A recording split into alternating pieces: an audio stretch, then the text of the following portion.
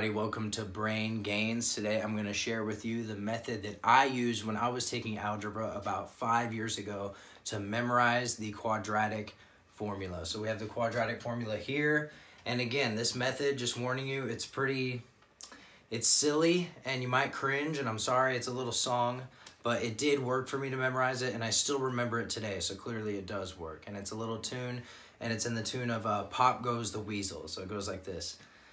Negative b plus or minus the square root of b squared minus 4ac all over 2a.